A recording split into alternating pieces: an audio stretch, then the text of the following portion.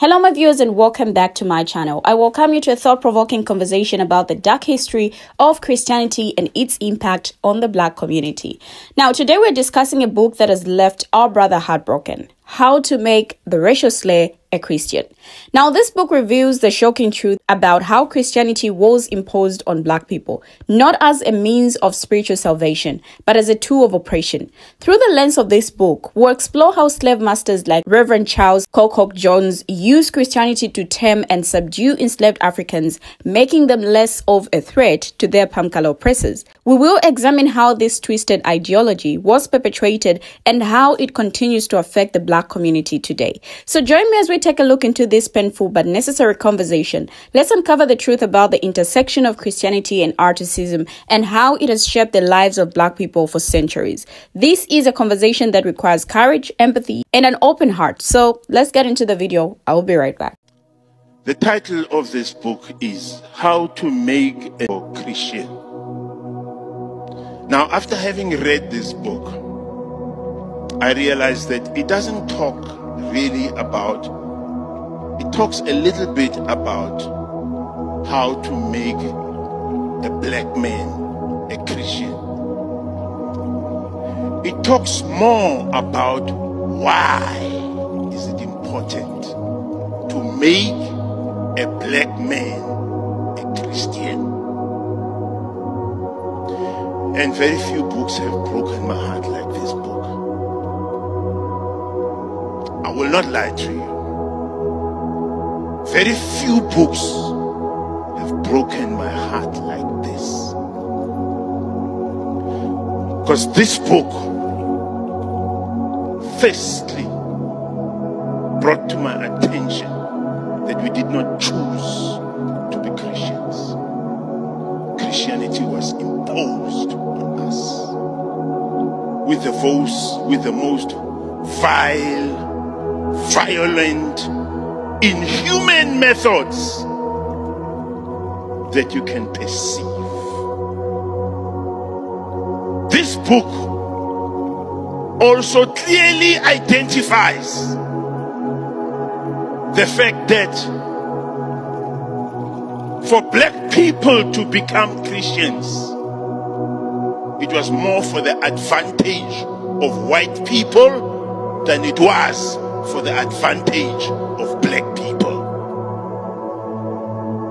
It served the best interest of white people for me to be a Christian than it does serve my interest. Another point, it talks about this guy called Dr. Reverend Charles Colcock Jones. Dr. Charles Colcock Jones was a slave master who had plantations, about 6-7 plantations. And in each plantation, there were slaves. There were Black slaves. Now, in the North, Black people were not even allowed to worship God. Black people were not even allowed to be exposed to the message of Christianity, because these were savages. These were animals. Now, this Colcock Jones was one of the first people who gathered the people in his plantations, Black people, and started sharing the message of Jesus. During that time, there were a lot of slave insurrections, meaning Black people who were slaves would wake up in the middle of the night, kill all the white people that were in the plantations, burn their houses and run away. They knew they would be caught, they would be killed. It didn't matter to them. There are more than 400 slave insurrections that are recorded in America. This is the guy who started saying, let me gather black people and let me teach them about Jesus. Let me teach them about the gospel. And he realized this. The more he taught them the Bible, the more he taught them the Bible, the more tamed, the more docile, the more diluted they became.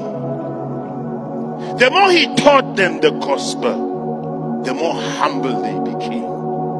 The more he taught them the gospel, the more a threat, the less a threat they became to white people. And he's one of the few people who never had a slave insurrection in his plantations. Now he took it upon himself to teach white people and said, do not be afraid to teach black people the message of Christianity, because it makes them less militant, it makes them docile, it makes them humble, it makes them controllable. Now, the revelations in this book are a stark reminder of the dark history of Christianity and its role in perpetuating racism and oppression. The fact that Christianity was imposed on black people through violent and inhumane methods is a tragedy that cannot be ignored. The story of Reverend Charles Colcock Jones is particularly disturbing, as it highlights how slave masters used Christianity as a tool to control and subdue enslaved Africans. The idea that teaching black people about Jesus would make them more docile and less militant is a twisted ideology that has long-lasting consequences. Now, this book is a wake-up call for all of us to confront the painful truth about the intersection of Christianity and racism. It's a reminder that religion can be used as a tool of oppression and that we must be vigilant in our pursuit of justice and equality. Now, Christianity has a complex and problematic history when it comes to its impact on black people. While the faith has brought comfort and solace to many, it has also been used as a tool of manipulation and control. From the days of slavery to the present, Christianity has been wielded as a weapon to subdue and oppress black people. Slave masters used biblical teachings to justify the enslavement of Africans, claiming that they were doing God's work by bringing heathens to Christ. Now, even after emancipation, Christianity continued to be used to keep black people in their place. The emphasis of submission, obedience, and forgiveness has been used to pacify and quiet the voices of those seeking justice and equality. The legacy of this manipulation can still be seen today. Many black people have been taught to turn the other cheek in the face of racism and oppression, rather than standing up for their rights. Now, the message of love and forgiveness has been distorted to mean that black people should accept their circumstances and wait for a better life in the afterlife. But this is not the only way to interpret Christianity. There is a long tradition of black liberation theology that sees Jesus as a freedom fighter and a champion of the oppressed. Now, this perspective emphasizes the importance of standing up against injustice and fighting for equality. It's time for us black people to reclaim the faith and use it as a source of empowerment rather than a tool of manipulation. Now, when we look at the transatlantic slave trade, it was a brutal system that relied on violence and coercion to maintain control over enslaved Africans.